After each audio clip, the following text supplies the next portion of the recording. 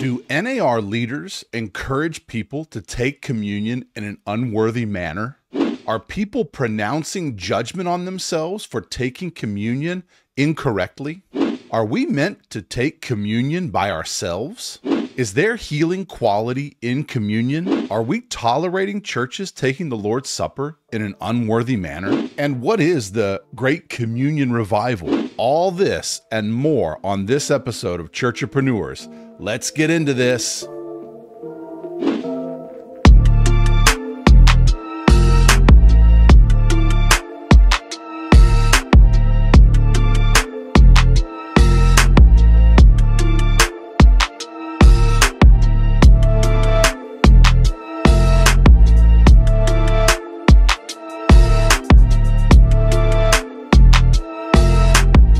Welcome to CHURCHepreneurs Podcast. My name is Richard Moore. In this podcast, I talk about everything that's moving me in relation to church and theology, hopefully to empower you in your ministry, church, theological understanding, and most importantly, your personal growth in Christ. Before we go any further, if you would do me a huge favor and click the like button, the subscribe button, and smash that bell. It helps YouTube get this content out to more people. Thanks so much. So on today's program, we're going to have a look at this idea that's been floating around the NAR for quite some years now. You may have heard of it, sort of the communion revival, or there's this book out called The Power of Communion. Have you ever heard about pleading the blood or applying the blood to yourself or others through communion? We're going to kind of tackle all that today on this episode. So as we get going, I want to whirl up my desktop machine here. We're going to have a look at two books. The two books I want to highlight that have this idea in it, the communion revival, or they talk about communion. First of all, the one is The Power of Communion, written by Beni Johnson, with Bill Johnson. I guess he's contributed. Of course, Beni Johnson, the wife of Bill Johnson, who passed away from cancer. This is written by them corporately. They have a few sections in the book where they speak together. And then the other book where this idea is in it is from Joseph Prince, Eat Your Way to Life and Health.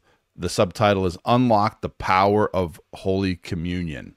And so we're going to highlight those books today. The other day, I just looked through this idea, the communion revival, and just kind of did a sweeping glance, and I'm like, whoa, this needs to be addressed. And so we're going to try to get at it today. First of all, let's have a look at this book by Beni Johnson, written with Bill Johnson. It says with Bill Johnson. I don't know how much he's written of it or not.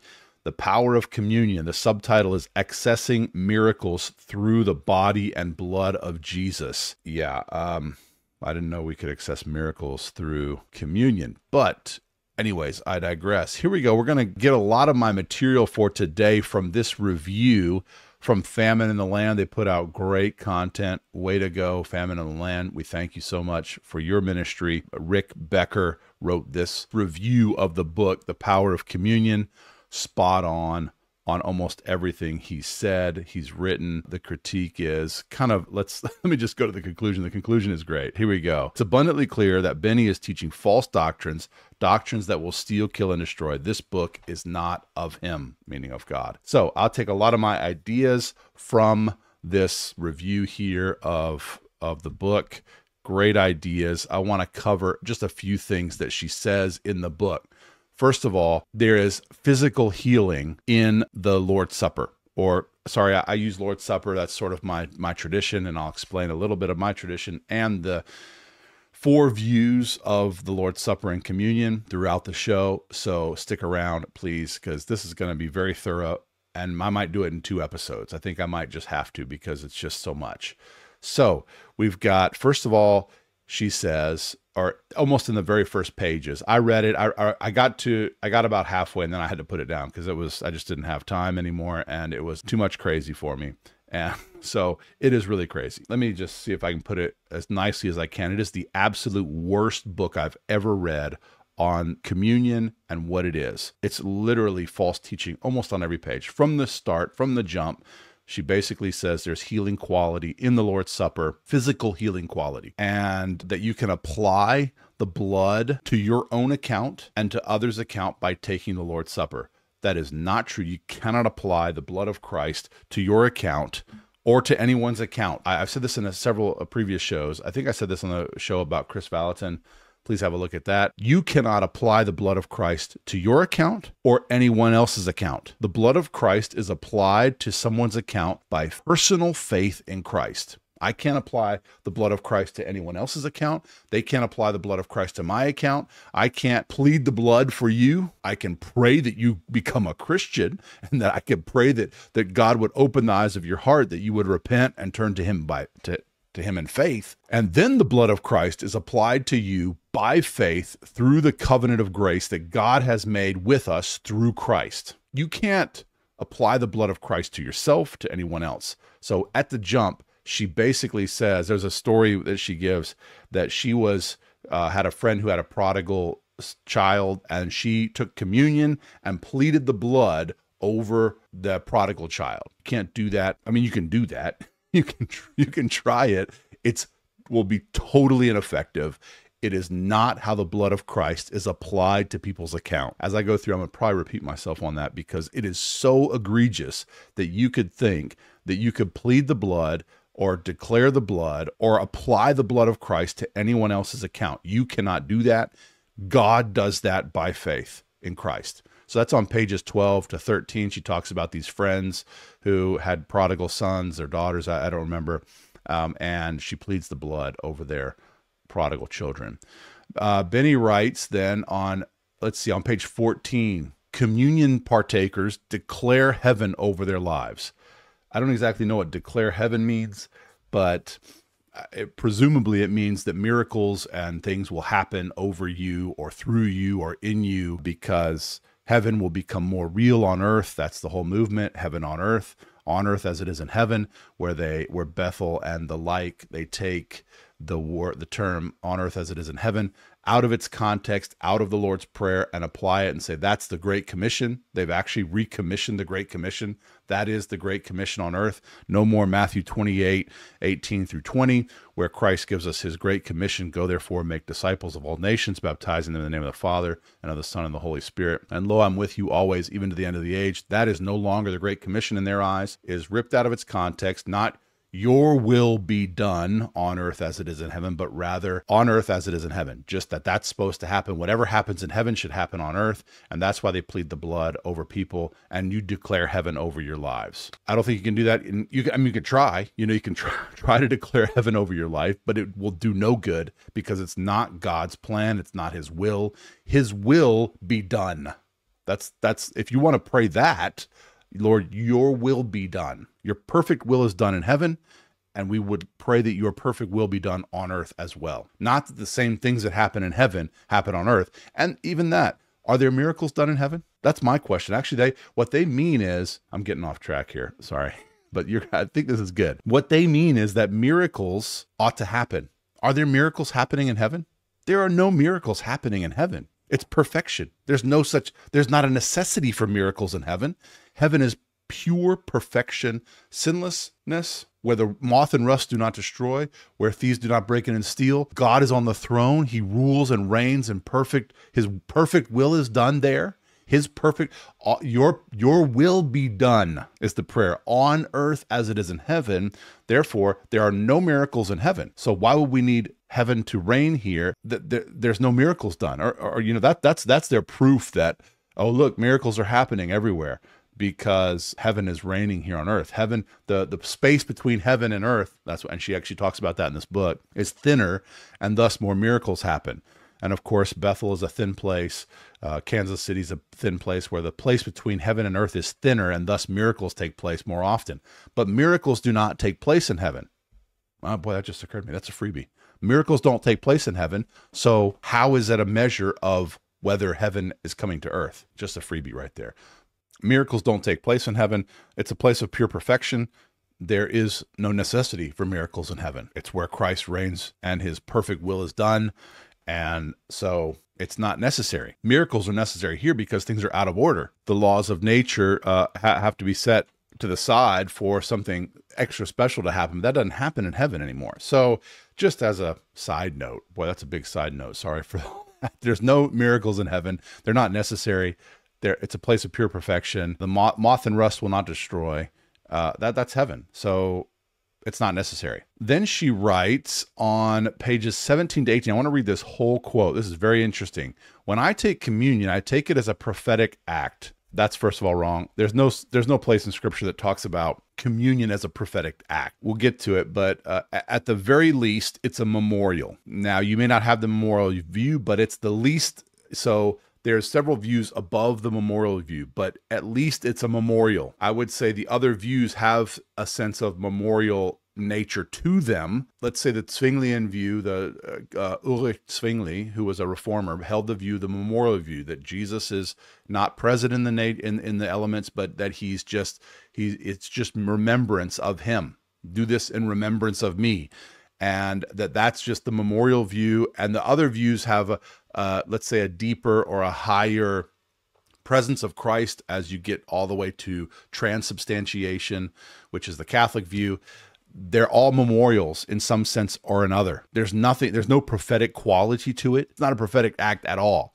So applying it to a situation, what is weighing on my heart. So she applies the communion to a situation that's weighing on your heart. That's not the nature of communion either. A prophetic act is a Holy Spirit inspired physical action that disrupts the atmosphere. So communion also disrupts the atmosphere. It does not disrupt the atmospheres. No.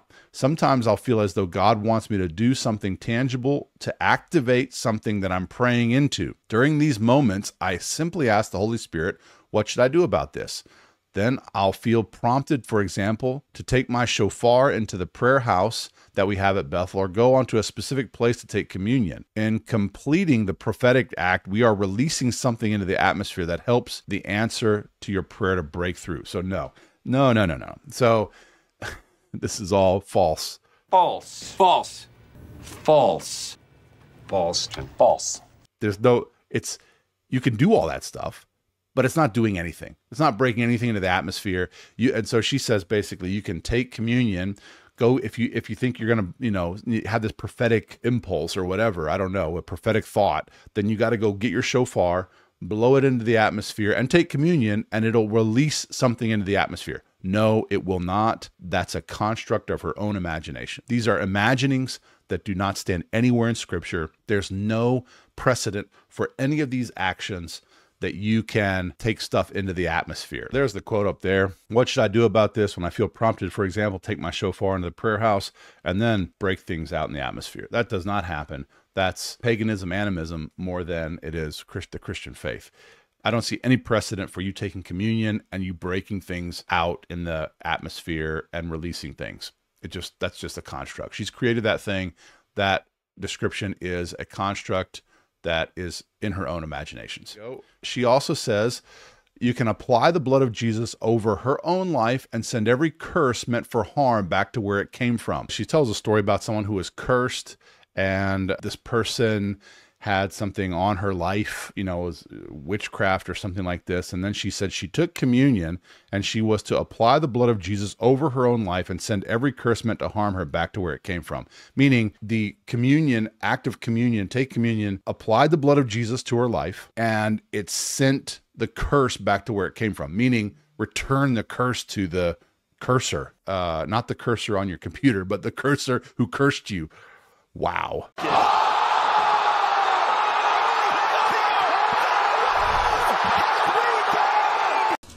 Wow. Voodoo, witchcraft, animism, all rolled up into one. Folk religions. I mean, this is not the Christian faith.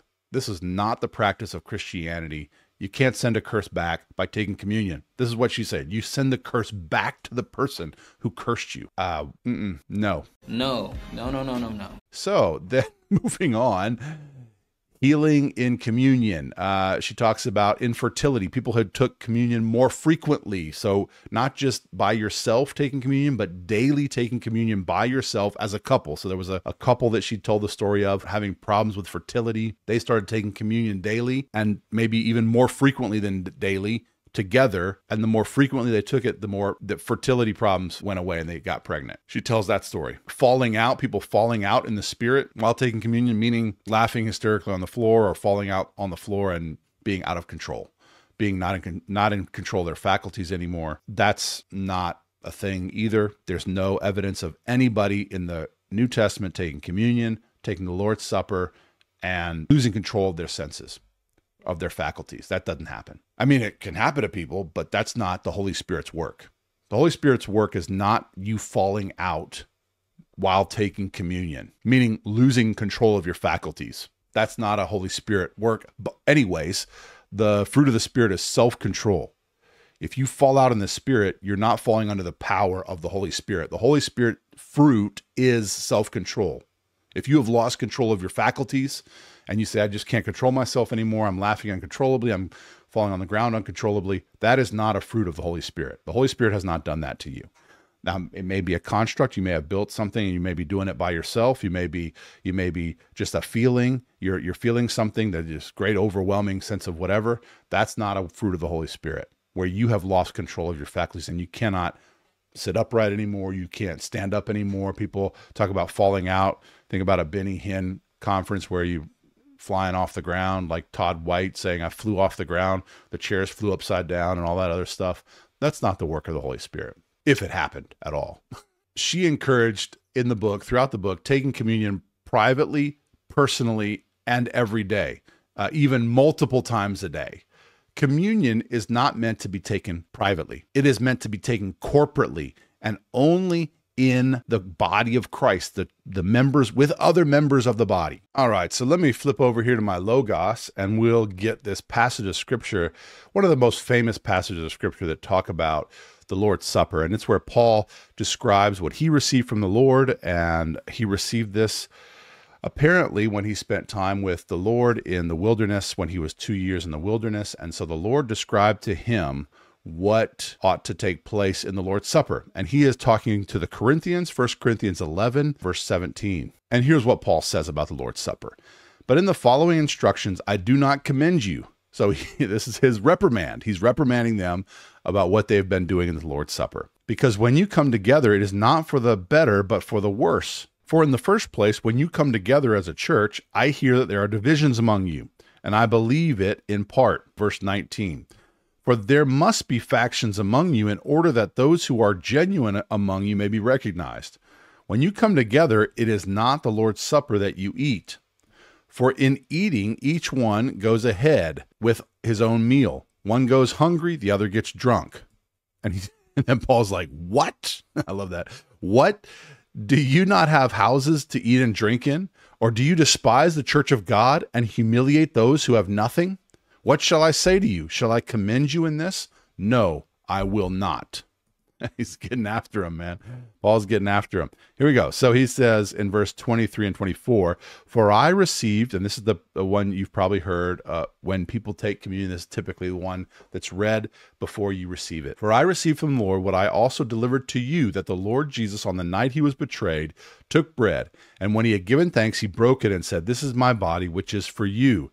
Do this in remembrance of me. In the same way, he also took the cup after supper, saying, this cup is the new covenant in my blood. Do this as often as you drink it in remembrance of me. For as often as you eat this bread and drink this cup, you proclaim the Lord's death until he comes.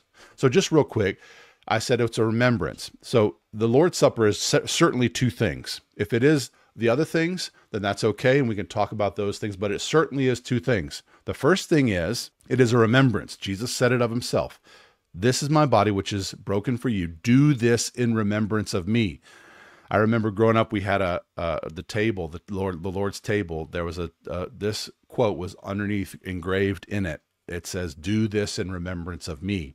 So we celebrate for sure. The first thing we celebrate it for is remembrance. The second thing, Paul says, for in doing this, if you eat this bread and drink this cup, you proclaim the Lord's death until he comes. It's a proclamation. So it actually has a gospel element in it.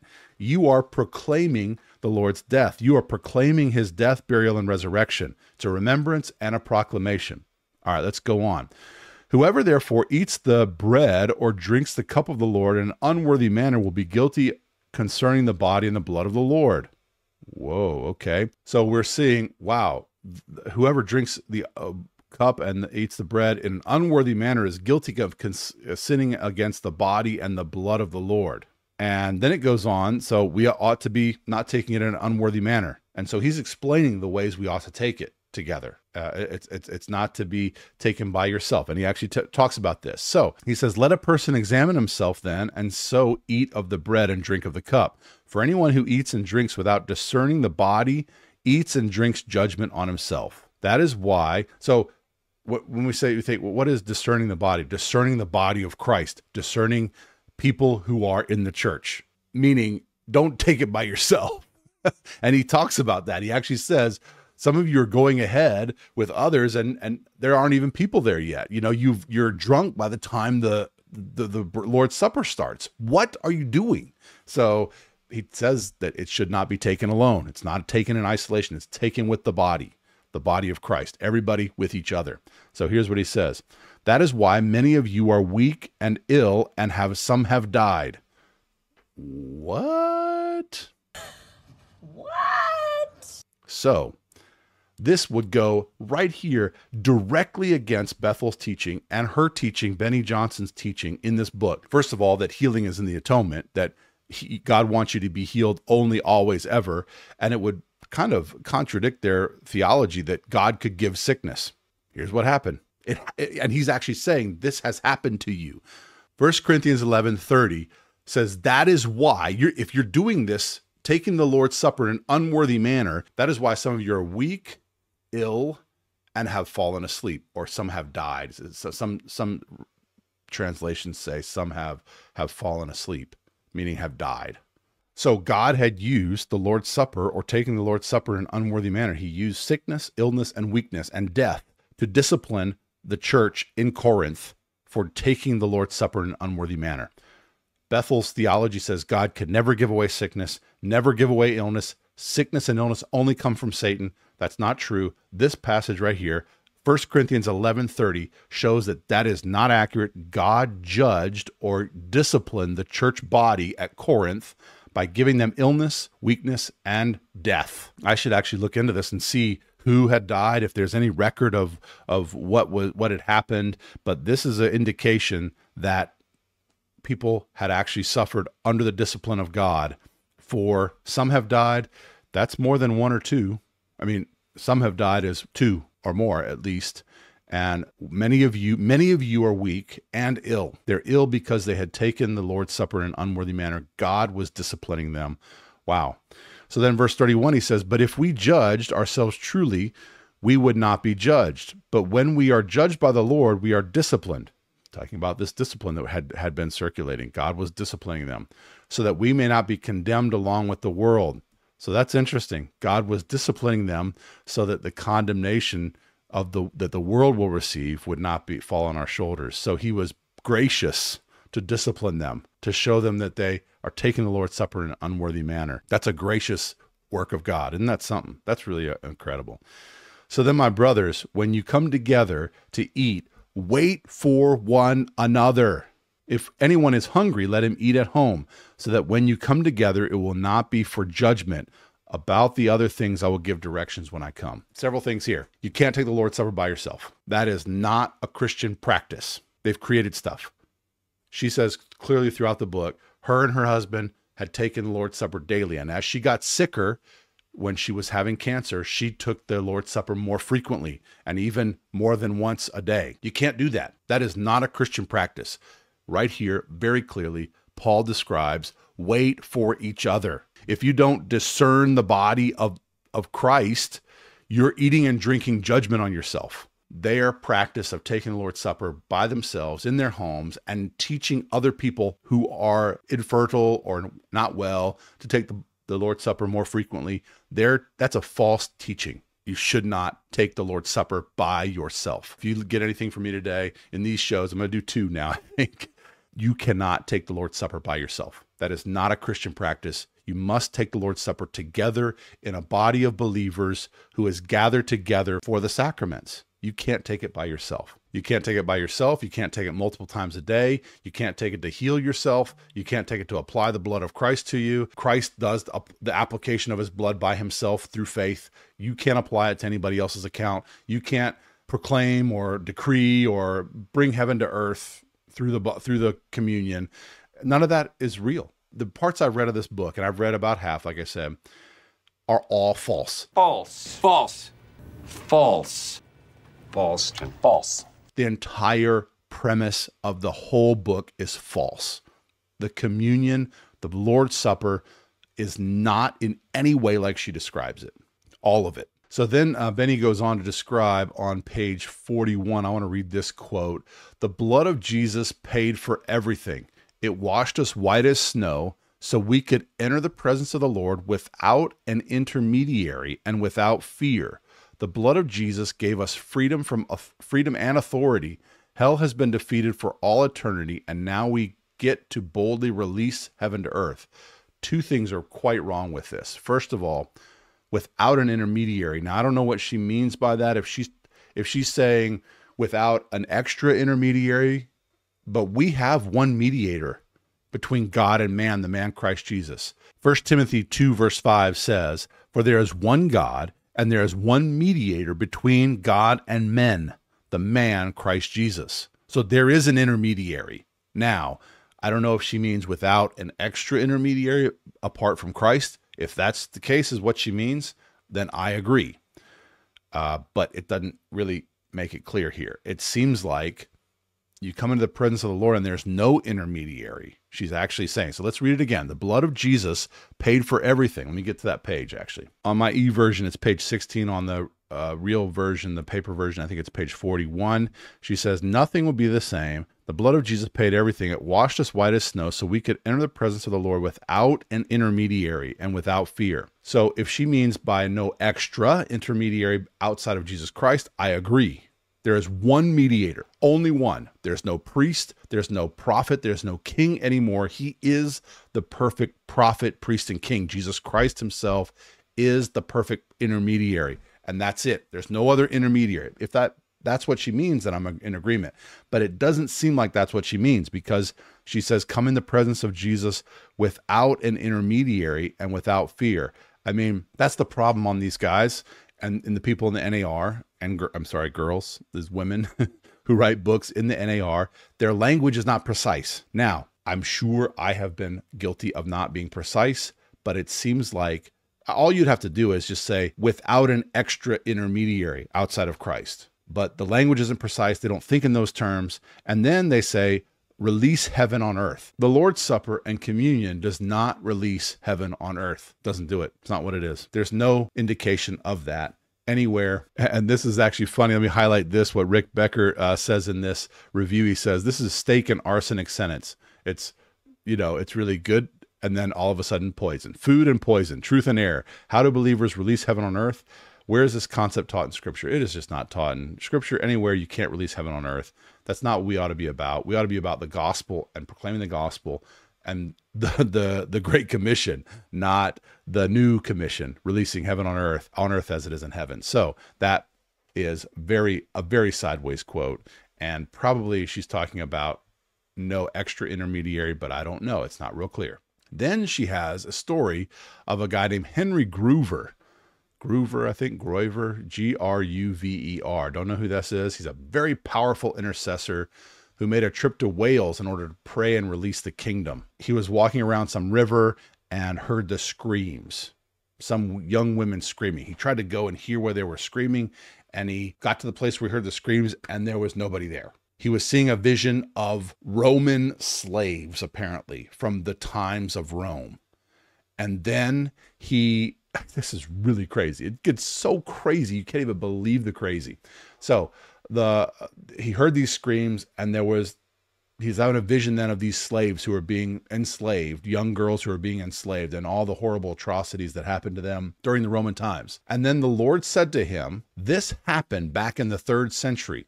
Whatever he was having a vision of, and their innocent blood is still crying from the ground. Gruver asked God what he should do, and God told him to remit those sins. People, let me, wow. What? I don't even know where to begin. You cannot remit sins. Gruver can't remit sins. He can't even pray that those sins will be remitted. Wow. Wow. God told Groover that this act would take back the stronghold of the area, free the ground and the entire creation in that area. Groover obeyed and forgave the sins of the Romans. Apparently, this guy Groover forgave the sins of the Romans back then and remitted their sins.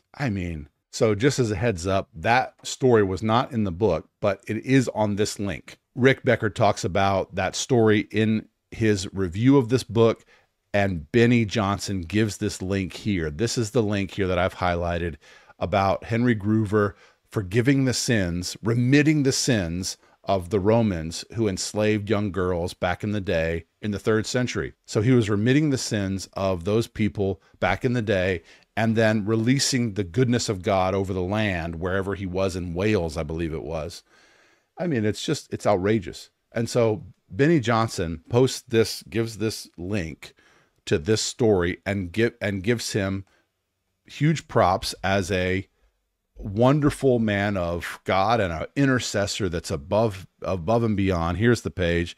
Henry Groover, a powerful intercessor, shares a story of when he made a trip to Wales, and no, none of that happened. He can think he remitted sins, but he did not remit sins. Only God, through Jesus Christ, can remit your and my sins, much less sins of people who lived in the 3rd century. You cannot remit their sins anymore, Groover. Sorry, Henry Groover, whoever you are not God. You cannot remit anyone's sins, much less the sins of people who lived in the 3rd century and then release freedom over the land or goodness over the land.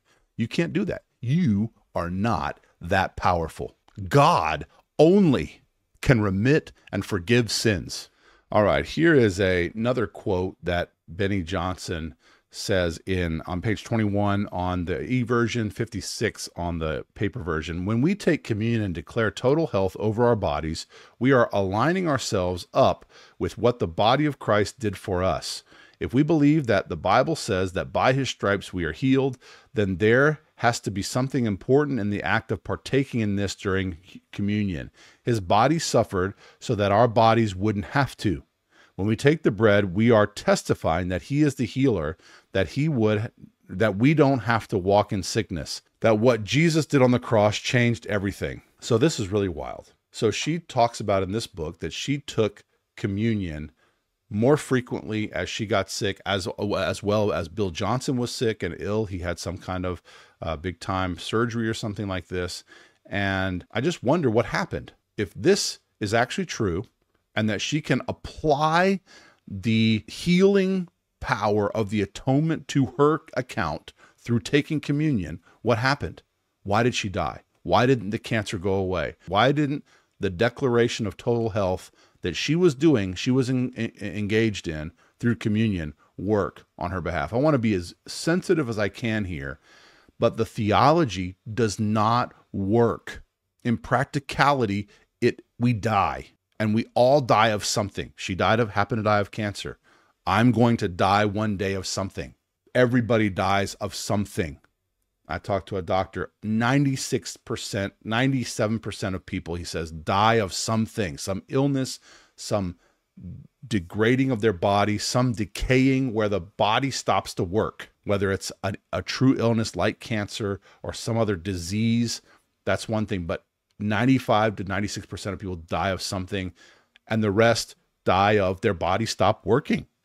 Your heart stops beating, you die. Decay and all that comes with it. We will never, ever, ever be fully healed on this side of eternity. Now, Christ did purchase for us in his death a true and lasting resurrection from the dead, a healing where the moth and rust will not destroy, and thieves will not break in and steal, and we will be perfectly raised to life with a new incorruptible body. That will happen, but our bodies are corruptible now. And so this theology that you have access to healing from the atonement doesn't work in this life. It is not true. It's not accurate. God can, and he may by his grace and his will heal you in this life of something. That happens. He is a good God, and he will and he can heal you of things. But it's not a promise that is bound up in the atonement, and I will die on that hill. And this healing theology hurts people. And you can't take communion and declare health over your body. It doesn't work. It didn't work for Beni Johnson. It didn't work for Bill. He got ill and they were taking communion every day, apparently. It doesn't work for anyone. We all die of something. And how long do you have to do that then? So if you take communion and declare health over your body and you get sick, you have to keep going and do it again and do it more. And that's the idea. They want you to do it more. They want you to do it more frequently. They want you to do it daily. They want you to do it more than daily. So how many times a day do you have to take it to proclaim the healing? So she says it right here on page 6, going back some. Since that time of taking communion daily in the hospital with Bill, I don't wait for communion Sunday at church or even for the Lord's nudging. I start taking communion as a tool in my intercessory toolbox. So she's an intercessor, and so she uses communion to intercede for other people. That's not what it is either. Communion is not intercession. It is not. It's remembrance and proclamation of the Lord's death until he comes. It's not intercessory. And she says it's a purposeful and proactive part of the relationship with the Lord. I usually take it every day, sometimes multiple times a day. This is crazy.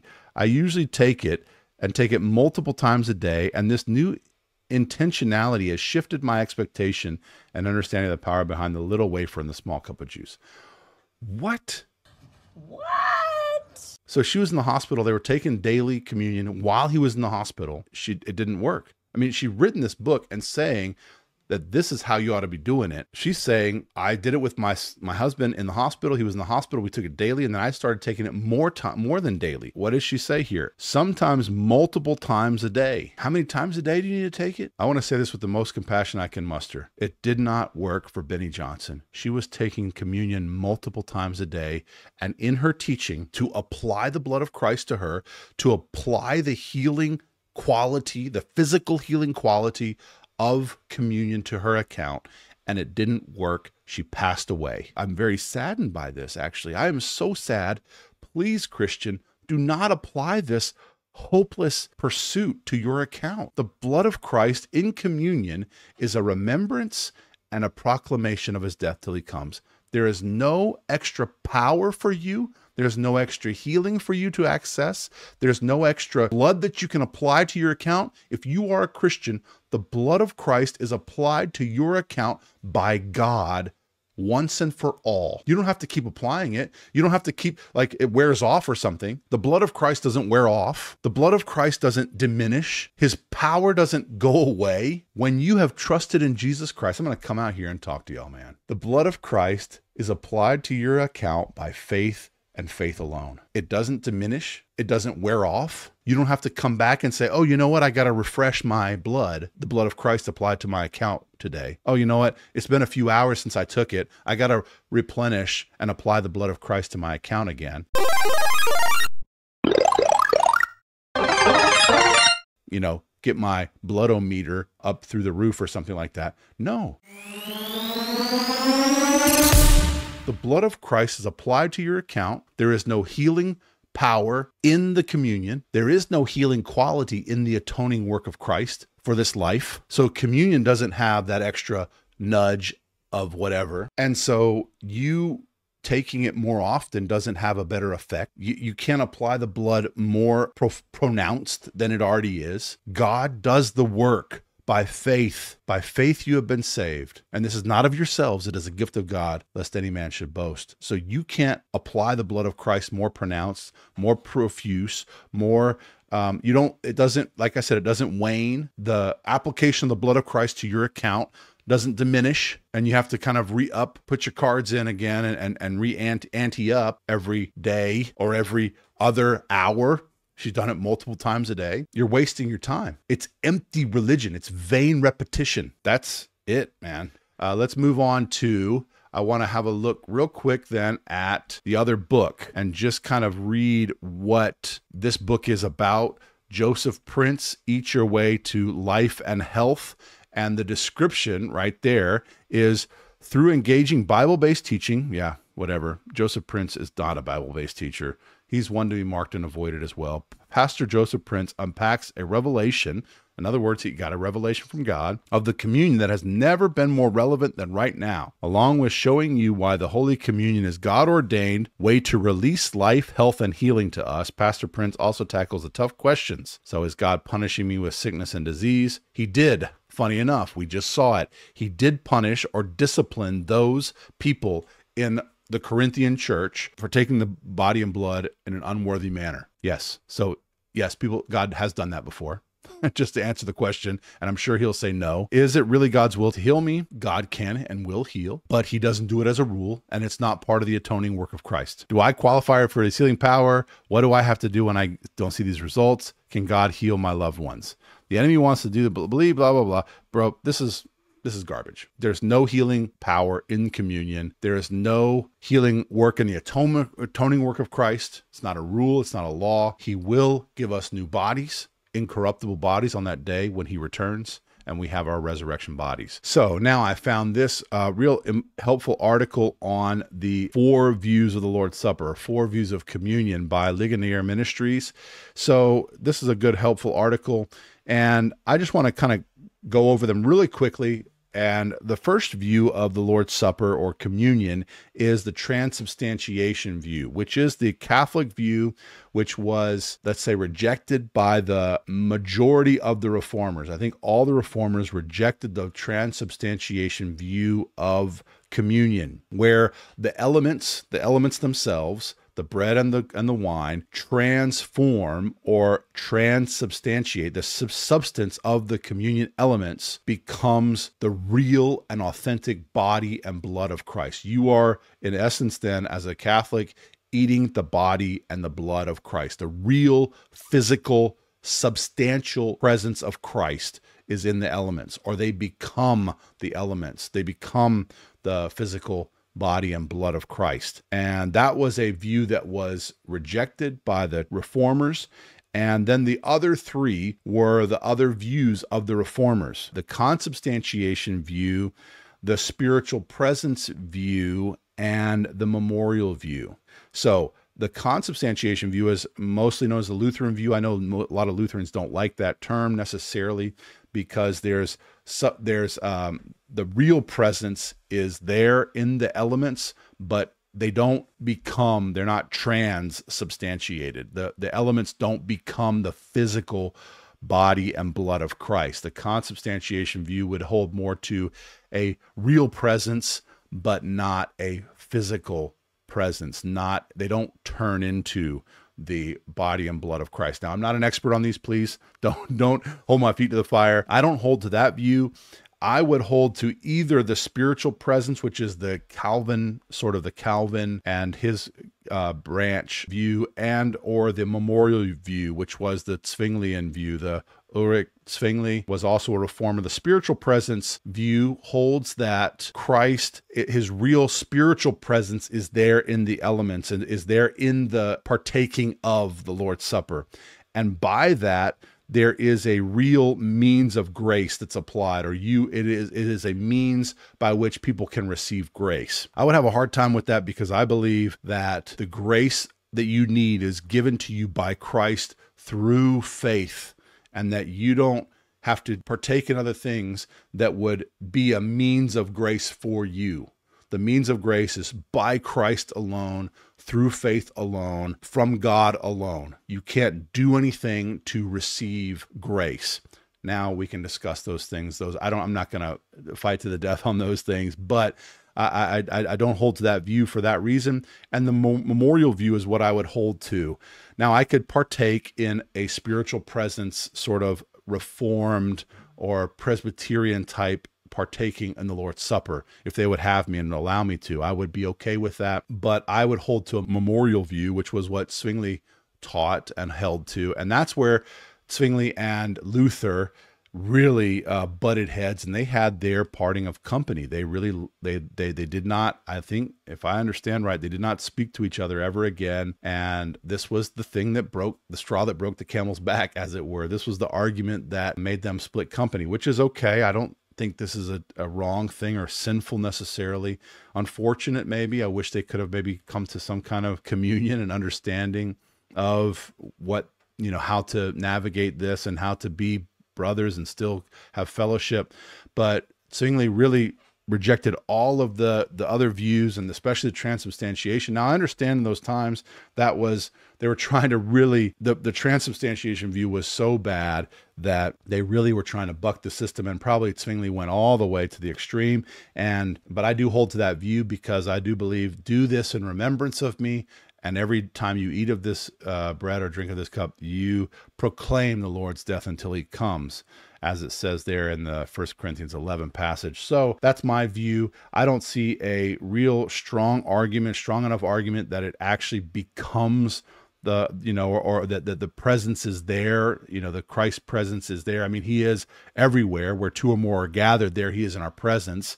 So that is a spiritual presence in some sense. But anyways, I don't need to hash out the fine details of communion. That's not my point today. I want to point out that those four views, none of them include the things that Beni Johnson, Bill Johnson, Lou Engle, who we're going to cover, or Joseph Prince. None of those views include those elements. Communion has no healing effect. You can't apply the blood of Christ to your account through healing. You can't, none of this. You can't declare health over yourself. Beni Johnson even says they're visualizing things.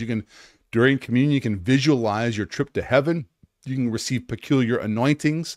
You can release sounds from heaven. You can change atmospheres of how people think. You can visualize Jesus and loved ones who've passed on during communion. You can visualize all that, which is, by the way, forbidden in Scripture. It's necromancy. It's forbidden. You can create the future all through communion. Sorry, those four views of communion that that we've held historically do not include those things. They are adding to communion things that the historical Christian faith has not held. None of those things are permissible for us to believe about communion. They do not exist. So today we covered lots of ground. The four views of communion. We covered Beni Johnson's book, The Power of Communion. We covered Joseph Prince's book as well, and the ideas within those books that there is all these things that are bound up in the communion act, and they just are not. They're not there. And so on the next episode, we're going to dig deep into the communion revival, which is basically the basis for these things. Next time, we're going to cover Lou Engle, Bill Johnson, and a few others. Dean Briggs has also appeared at the communion revival event, and we'll cover all those things that spun off, I believe, off of this book by Beni Johnson. And Beni Johnson actually gave Lou Engle, put hands on him and gave him the anointing so that he could carry on this communion revival legacy. So we'll cover all that next time. That'll do it for today. We're going to cover the rest of the material in a part 2, all the communion revival stuff that's coming out, that's been out for several years now. Thanks for tuning into this episode of CHURCHepreneurs Podcast. If you liked it, give me a thumbs up, leave a comment, write a review, and pass it on to all your friends. It would really help us get this content out there to more people. You can find out more information at my website at richardpmoore.net. I also blog at richardpmoore.blogspot.com. You're welcome to follow me on Twitter or X. My handle is at richardpmoore23. You can also email us at churchepreneurs@gmail.com. That's CHURCHEPRENEURS. I'd love to hear from you. If you have any ideas for a podcast or any comments or questions, please reach out on one of those platforms. God bless you. Until next time, take care.